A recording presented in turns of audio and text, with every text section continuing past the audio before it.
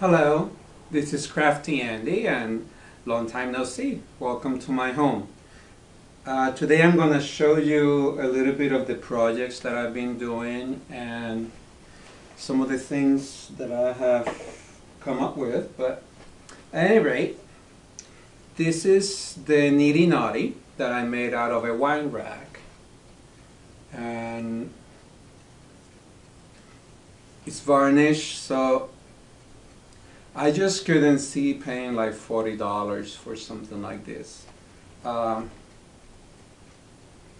So as the person that I am, I decided to go to the thrift store and see what I could find that I could make into a nitty naughty. And I found a wooden wine rack and I unassembled it and assembled it back. And did some staining and some varnishing, and here it is. Also, if you're looking for something for your spindles, look what I found. This is like a nice candle holder and your spindles go here. This is some of the spindles that I have. And sometimes when you're spinning and you have the bats or the roving or whatever they call them, this is one that I dyed, and let me tell you, I prefer to dye this when it's like this because it dries a lot faster, and I believe that it takes the dye even better. But depending on how you're going to do your yarn, you can divide this like this,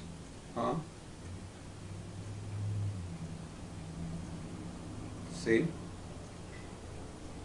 This is something that you can work with when you spin, and even this one you can divide in two if you're going to do like especially if you're doing a like a, how you call that, a two-ply, because this is going to be like a worsted weight anyway. So I divide this in strands like this, so it's easier for me to do my drafting. And sometimes you can do a little bit of pre-drafting to make it easier on you. So I'm going to use just a little bit because I don't want to take too long from here.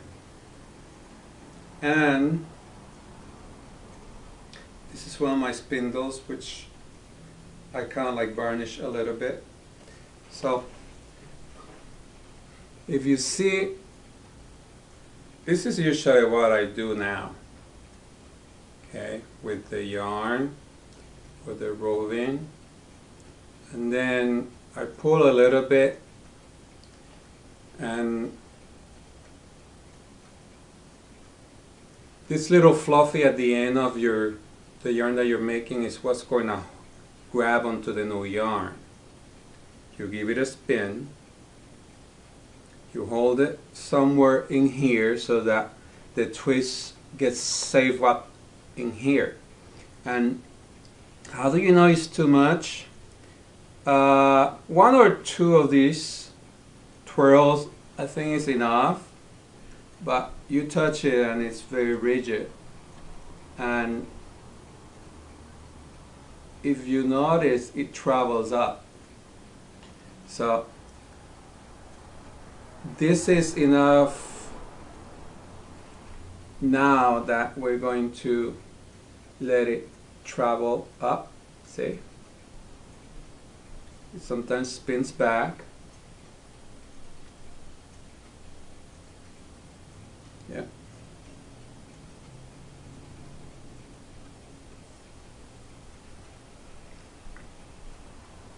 If it's too much spin, you sometimes will break the yarn. So sometimes that it's the you have to learn. Practice is what makes this a good an easy craft. You have to practice, and if you can practice every day, it's even better. So what I'm doing is I'm unraveling the yarn a little bit so that the kink or the twist can travel up. And then I roll it up. And sometimes as little as that, then I park it, which is this motion, putting it between your legs and holding it with your knees. And then you untwist a little bit and draft, and the twist travels. Spin it, hold it, draft, let the twist travel. And sometimes I like to do this, I don't know, it just makes it good for yarn. But anyway, this is for this.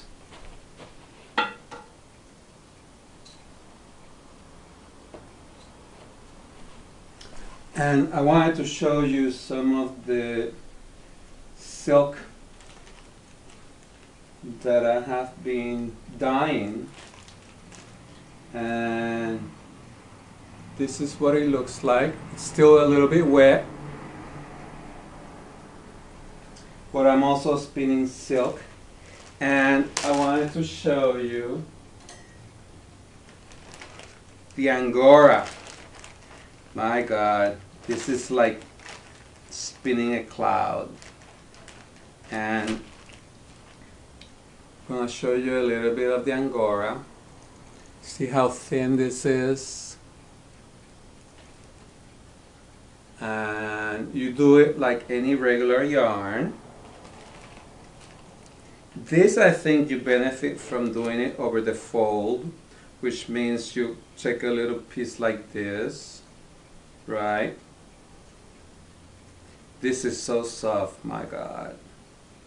And then you just do a little bit of like a peek out. And now we're going to spin some angora. It's very thin. And you need a lot of twist so that when I show you what it looks like, see that diamond shape? You cannot, okay, so see how it got. So what we do is, see me pulling? This feels like cobweb, I tell you. And I wanted to show you, see? See how it travels up?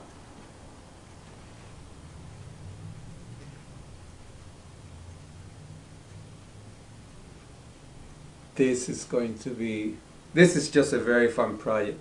Anyway, this is Crafty Andy, and I just wanted to show you some angora spinning. And the same thing that I do with everything else in spinning, I do with this. Just make sure that it's not too tight so it doesn't break. And that's about it. So this is Crafty Andy, and thank you for allowing me in your home and let you see the spin of angora. This is Crafty Andy.